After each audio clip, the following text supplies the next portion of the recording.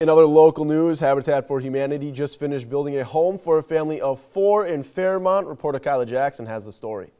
It took 3 years for the Greer family to get their home with Habitat for Humanity.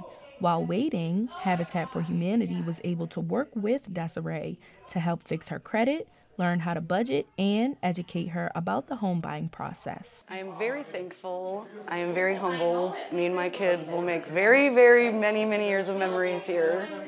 And I just speak very highly of everyone with Habitat and the whole program.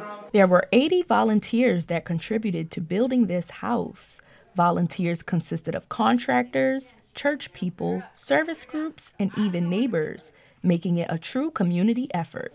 See, and I get a lot of personal fulfillment. It's not really a job, it's kind of a life calling. And I think what we do is so unique and so wonderful and so powerful and so life-changing for our families.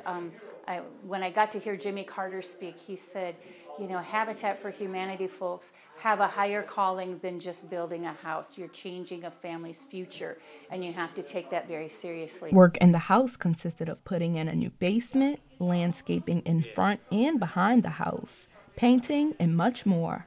I'm glad who's getting the house is getting the house for sure. This should make a nice place for her and her kids. In Fairmont, Kyla Jackson, KEYC News Now. Now, this is the 16th housing project with the Habitat for Humanity Fairmont.